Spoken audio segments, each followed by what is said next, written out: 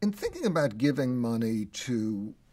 universities, and particularly universities that are very well endowed and very successful, the appeal there for me is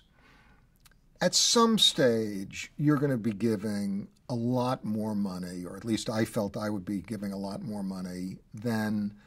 I was ever going to be able to personally oversee in terms of programmatic content or in terms of how it was actually going to be spent.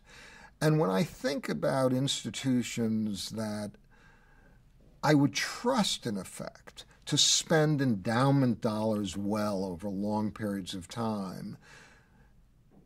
the top great universities strike me as very, very suitable sources for that scale of philanthropy. In general, I've been a little skeptical about endowing organizations because I think an endowed organization is a little bit like a trust fund kid. It doesn't necessarily have to perform. But if you think about organizations that have used endowments well over long, long periods of time to promote real excellence, I would say America's top universities rank very, very high.